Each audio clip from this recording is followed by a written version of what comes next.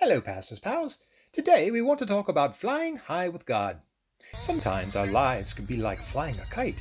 With a little help from the wind, we can go sailing right along. How it's so much fun when you're riding high and everything seems to be going your way. You're happy and carefree. Whee! Oh, but sometimes the wind doesn't seem to be helping you out very much.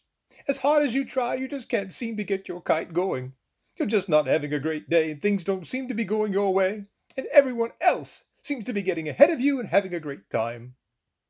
But we need to remember that God is with us all the time. He wants us to learn what it means to be content or satisfied, no matter what comes our way. Oh yes, there will be days when we are soaring high like a kite or a bird up in the air. And, well, we're very happy when that happens now, right?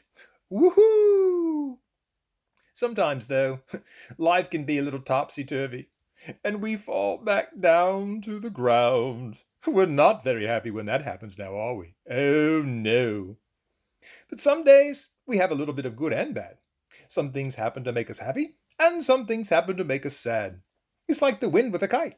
Sometimes the wind comes and the kite goes up, and at other times the wind dies down, and the kite falls to the ground. Still, the Bible reminds us that God is with us all the time.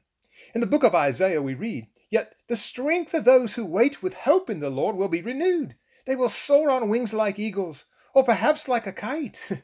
They will run and won't become weary. They will walk and won't grow tired." So remember, Pastors Pals, we can't always be soaring high or even running.